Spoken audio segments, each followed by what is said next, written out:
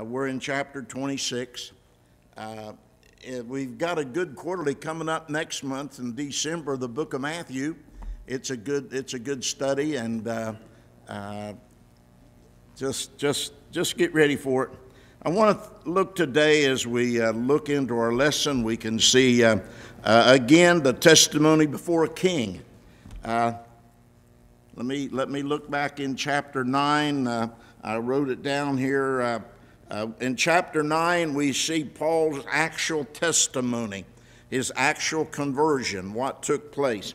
In chapter 22, we see Paul giving his testimony at another time. I wrote it down here so that I wouldn't forget what it was, but Paul give his testimony here before I wrote it and couldn't find it. Isn't that something? Paul give his testimony again in chapter 22 of the book of Acts, and how then that he spoke to the people there about his conversion and how God took care of him, and how then what happened in his life.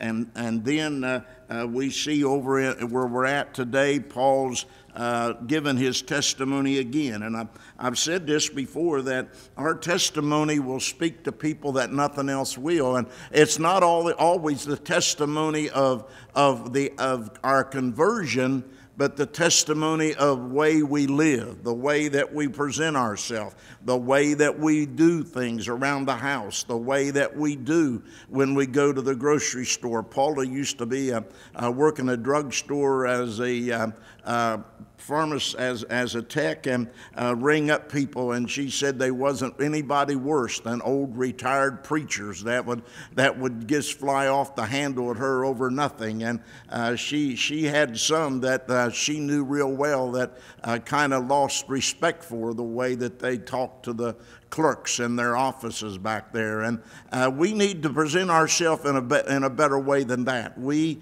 need to let people know just by the way that we walk, by what we wear, by how we act, by our actions when things don't work out for us. Do we throw the golf club into the water? Do we throw the golf club halfway across the place? Do we throw the shotgun down when we don't hit it? Do we throw the fishing rod in when we don't hook it? Or do we say it was just God's will and laugh and go on about it? That's the way it should be done, and that's the way today that how we present. And as we look here, we can see first off, and what we're looking at, I want to look at the key verses.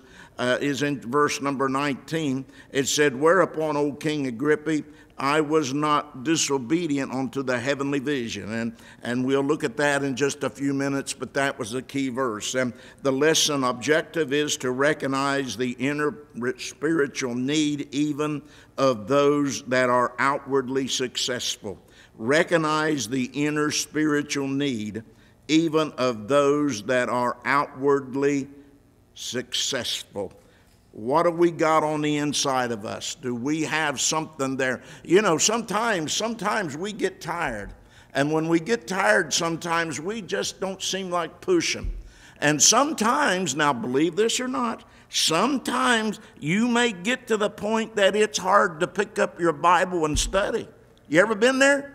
It's hard to pick that Bible up and study because, boy, I'm really in the valley, and it's hard to do that. And it's hard sometimes to pray, even though we need to.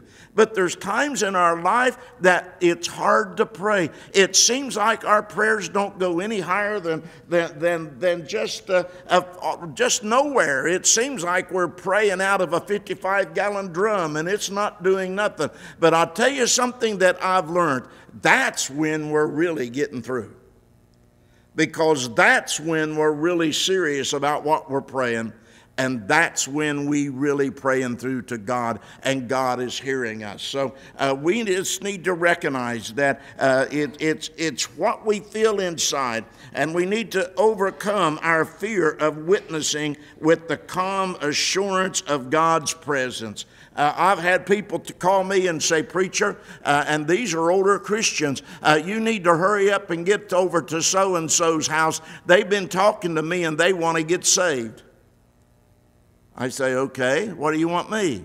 "We want you to come and lead them." I say, "Why can't you?" Say, "Oh, we don't know how to do. We can't do that. You need to come."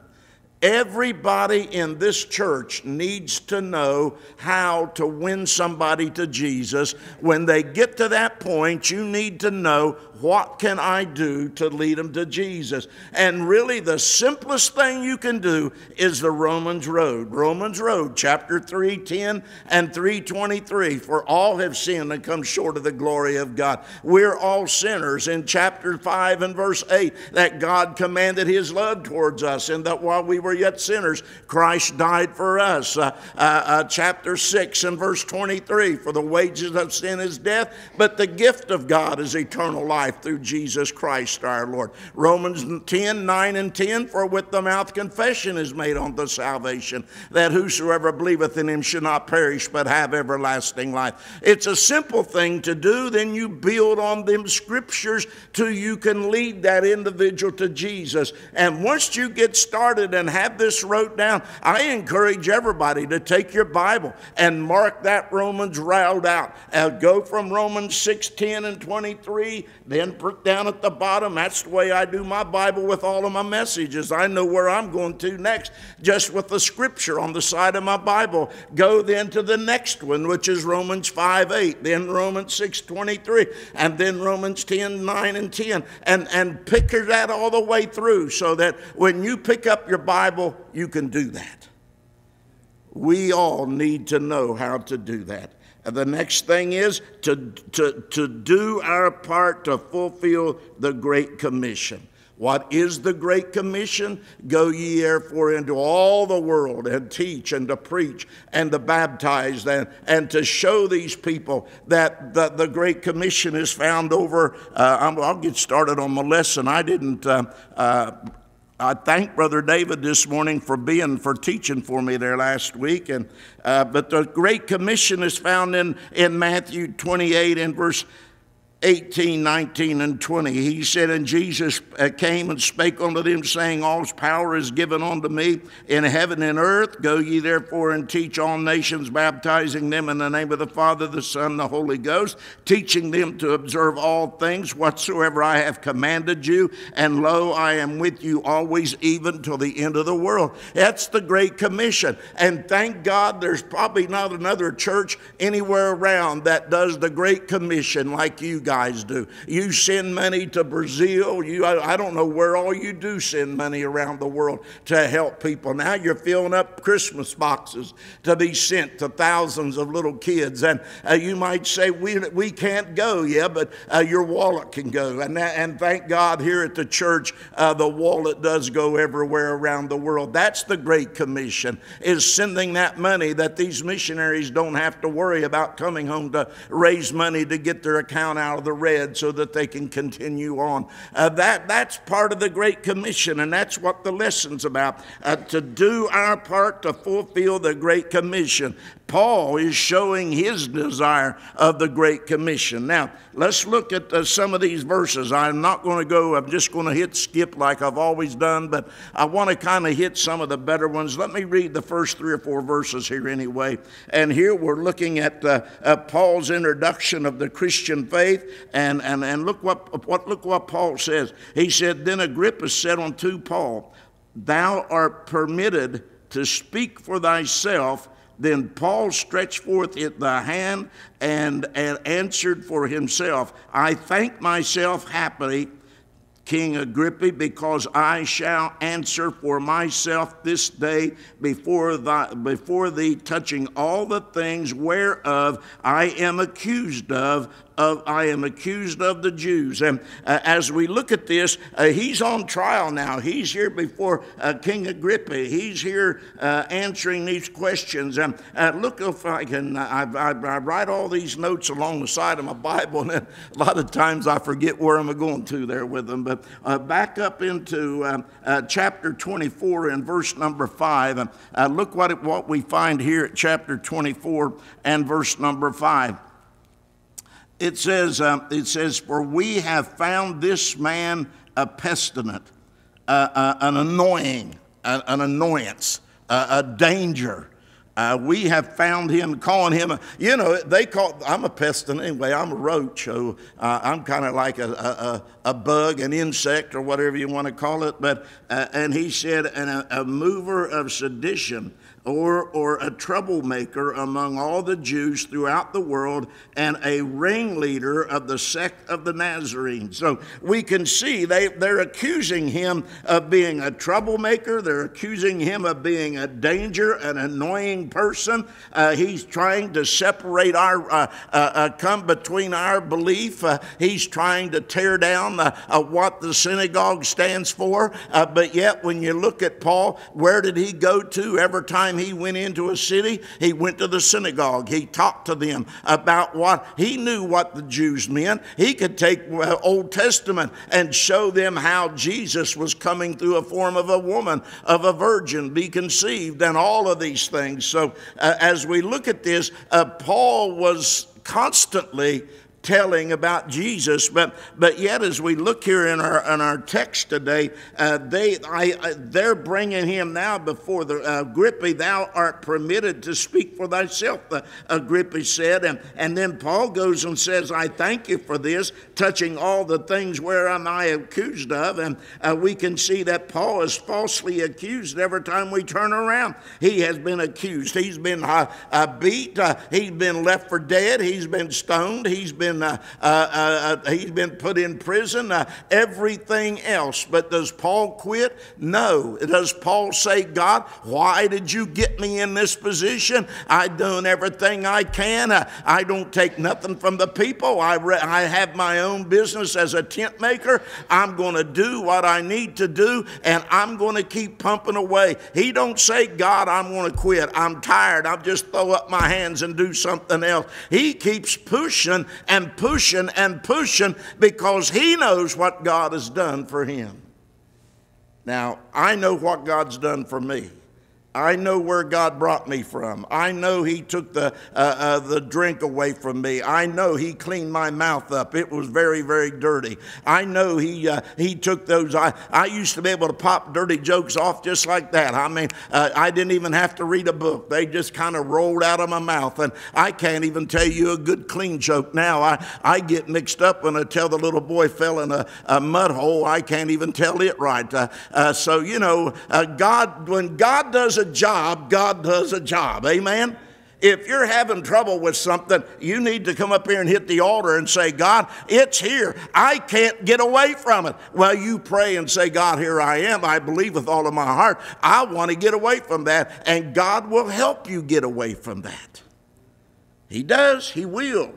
Well, especially because I knew thee to be an expert in all customs and questions which are among the Jews. Wherefore, I beseech thee to hear me patiently. In other words, he's just saying, I know thee to be an expert in all the customs and questions which are among the Jews. He said, my matter of life from my youth, which was at the beginning among my own nation in Jerusalem, know all the Jews. What was his matter of life from his youth? What was it about his teaching as a child? Well, some of the notes I found, and I'll see if I can't read them. It says Paul's presentation of the gospel to Agrippa was designed to demonstrate the radical changes that Christ made in himself. It says the Hebrew children began learning Scripture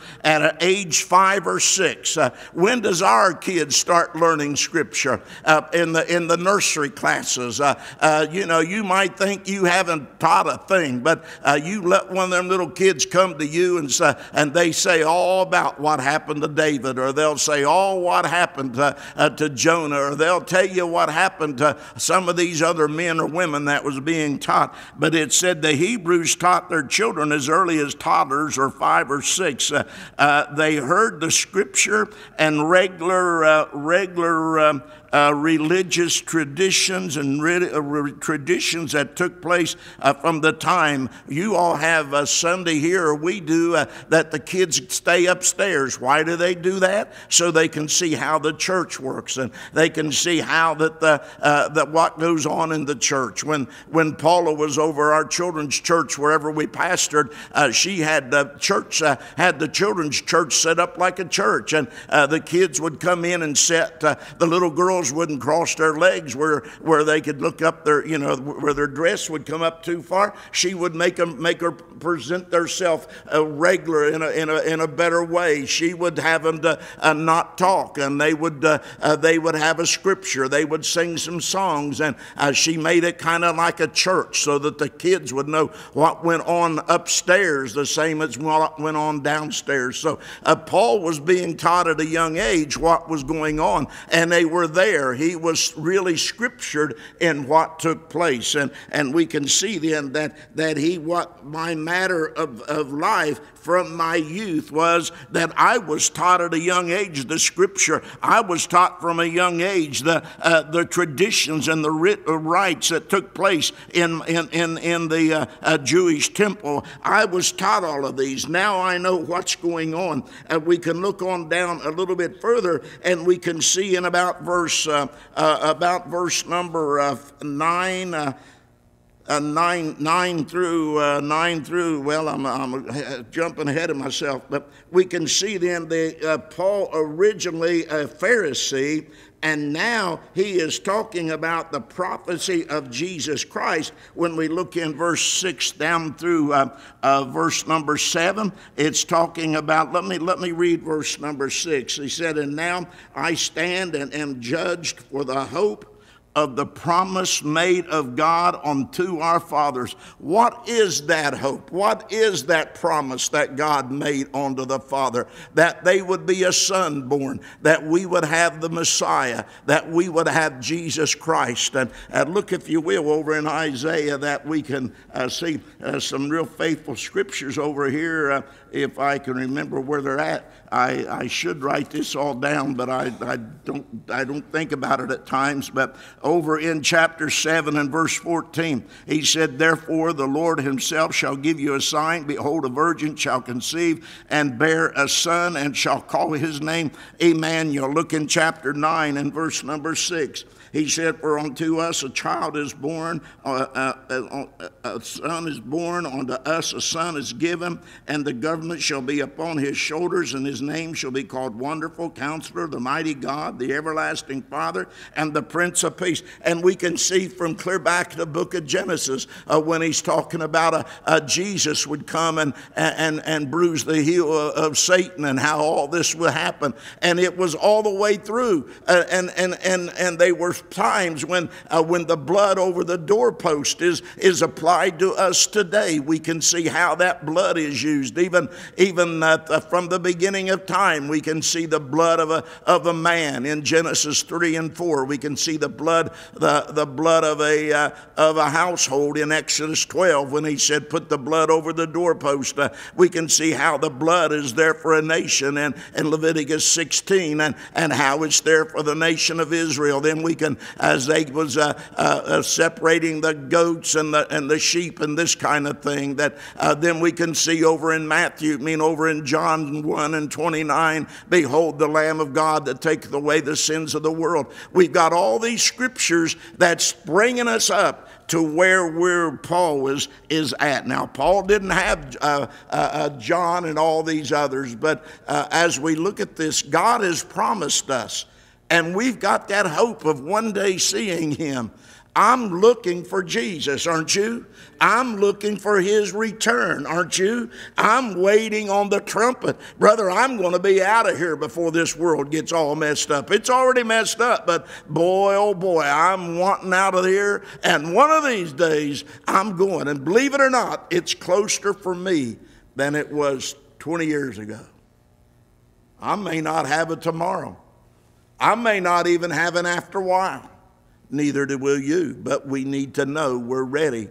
And God has made us a promise that his Son has come to seek and to save that which was lost. Who is that? All of us was born a sinner. All of us, when we come to that age of accountability, have need that find Jesus as our personal Savior. Well, then as I leave from there, let's go down into verse number 9 through 11. Paul's opposition to the Christian faith. Paul was a persecutor.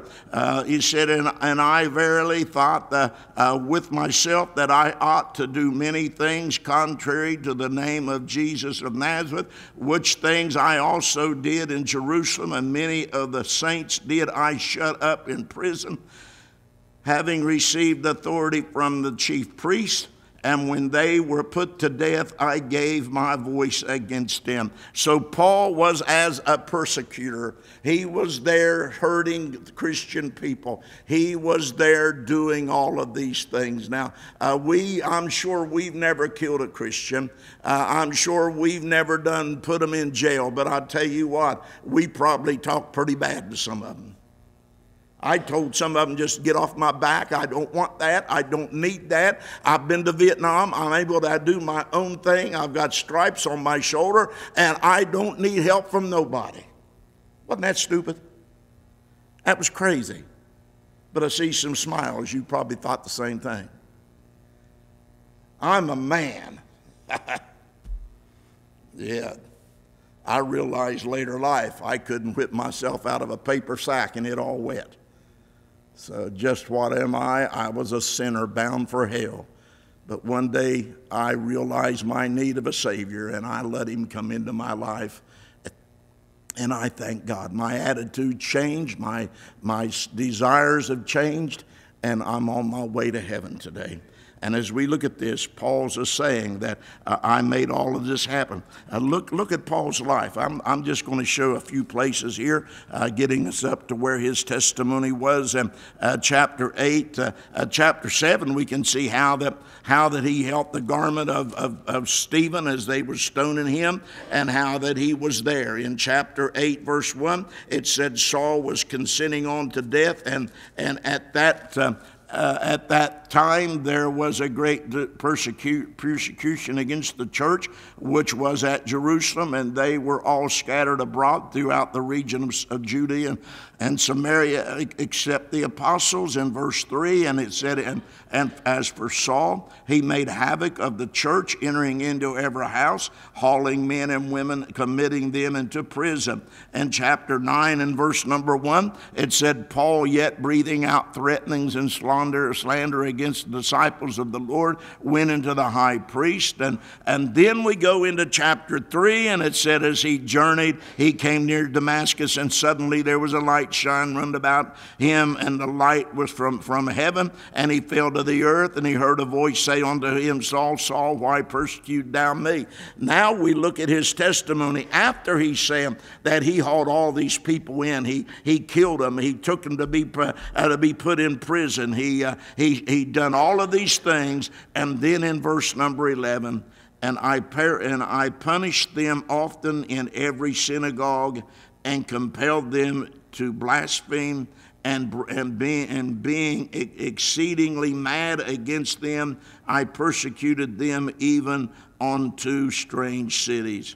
And he said, whereupon, as I went to Damascus with authority, with commission from the chief priest, at midday, O king, I saw a light. Now here we go right here we can see that he was a persecutor and what he did. In verse 10 and 11, verse 12 and down, we can see how Paul relates the story of his conversion to Agrippa, and he told him how he done and what he done and how all of this happened. We see this in chapter 9 was his actual conversion. In chapter 22, he gave his testimony again. In chapter 26, he's doing the same thing again. So, as we look at it, we can see how Paul uses his testimony to win people to Jesus. And today, we need to be using our testimony. We all have a testimony. It might be that you was in your youth meeting and you got saved. It might have been that, somebody was preaching revival and you got saved. It might be that mom or dad led you to the Lord whenever you was having devotion. It might be that I was the worst drunk in that whole community, but I found Jesus and he led you. You found Jesus after somebody talking to you.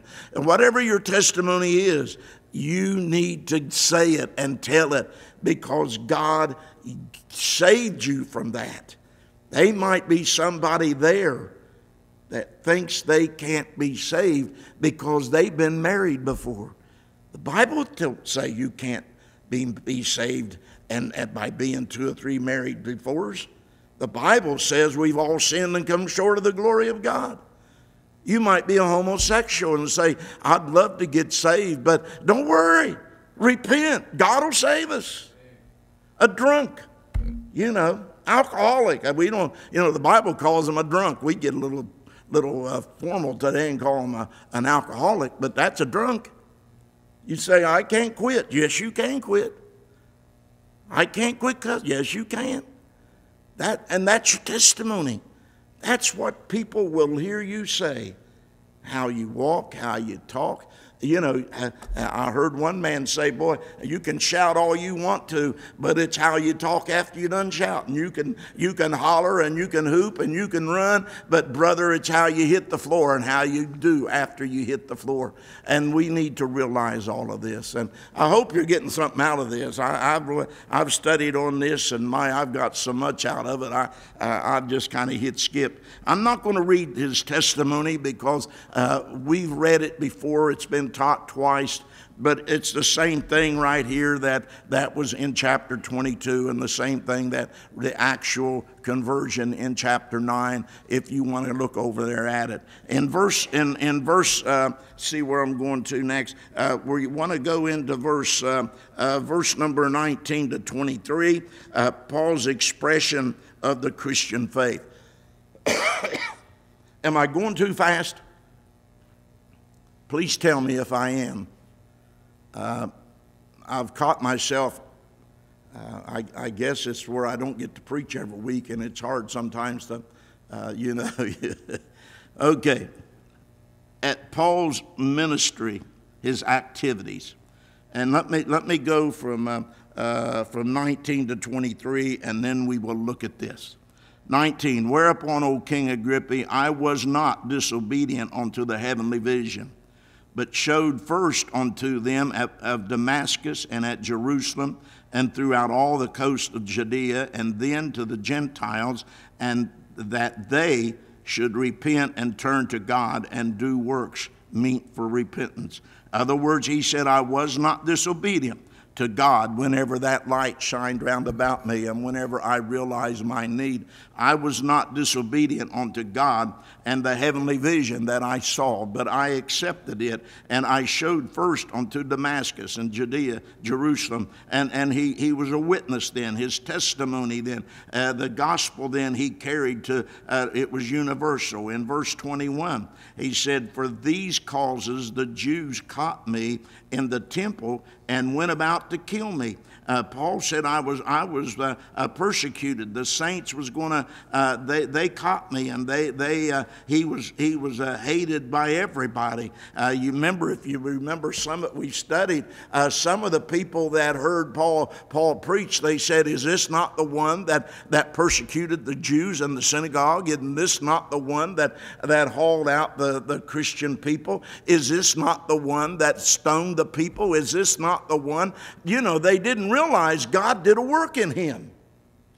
I told you about going back to my army base after 10 or 15 years. I don't know how long it had been, and I went back and found some of the guys I was in with that went to work there as civilians, and how that some of the men that was young whenever I was there was still working as a civilian. And finally, when I walked in, they knew who I was after they looked at me a minute, and then they said, well, what are you doing now? I said, well, I'm a preacher. I'm pastoring a church. And they said, who? What? What do you say? Surely not Sergeant Roach. Pastoring a church? I said, yes, sir, God can do miracles. They said, he sure does. But they would not accept me telling them. So God do a work in us. It said, having therefore obtained help of God, I continued unto this day, witnessing both to small and great, saying none other thing than those that the prophet and Moses did say should come, the Messiah, the prophecy of Jesus. He gave his testimony. I spoke to them about the prophets and what Moses and others should say. Should come, then Christ should suffer, and that he should be the first that should raise from the dead, and shall show light unto the people and to the Gentiles. Other words, he went on and he talked about the suffering of Christ. He talked about the resurrection of Christ. He talked about the light, that Jesus Christ was the light. Look over in 1 Corinthians 15, a couple verses here I want to look at, 15 and verse 20 and 23. 1 Corinthians 15:20, it says this, 19, he said, if in this life only we have hope in Christ, we are of all men most miserable. But now in Christ, is Christ raised from the dead and become the first fruit of their sleep, of that sleep. And the other verse I want to look at is found in verse number 23. Let me go to verse 21 and 22. For since by man came death, by man came also the resurrection of the dead. And as in Adam all died, even so in Christ shall all be made alive. But every man in his own order, Christ the firstfruit, afterwards they that are Christ at his coming. Other words, Jesus Christ came as the first to come over to raise from the dead. He conquered death, that one day you and I. You know, when we go to the funeral home and we look upon dad or mom has already departed. All we're seeing is a carcass. They're in heaven. That ought to make it a little more exciting, because they're at home where they've wanted to go. They're there with the loved ones. They're there with the light of the world, Jesus Christ. They're in the presence of God. That is a blessing when we can look upon our loved ones. Yeah, it hurts to look upon our loved one. It hurts to think about we won't get to see him or talk to him. But yet, if we think the good, they taught us, they trained us, they showed us, they loved us, and one day I'm going to be with them. That ought to be our desire more than ever, that one day we can be with them. Now, we go to the part that was not written in the book. Paul was charged as being a madman. Festus accused Paul of being out of his mind. Jesus, his friend, Jesus, his friends accused him the same way.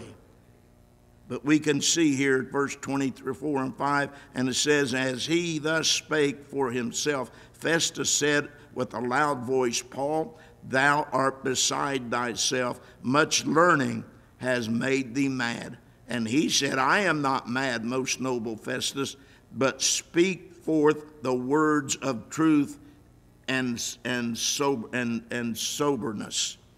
Other words, Paul's charged with madness as he went here. And one other verse, it said, King Agrippa, believest thou the prophet? I know that thou believest. Then Agrippa said, almost thou persuadest me to be a Christian. Almost.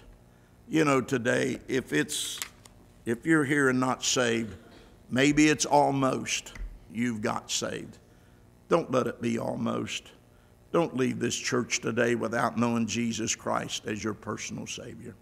Thank you for giving me an opportunity to teach again, and pray for us as we study this week, and pray for each other. Father, we thank you now for what you've done. We thank you, Lord, for this lesson. We thank you, Lord, for putting words and memory upon our mind, Lord. We pray, Lord, that your will be done.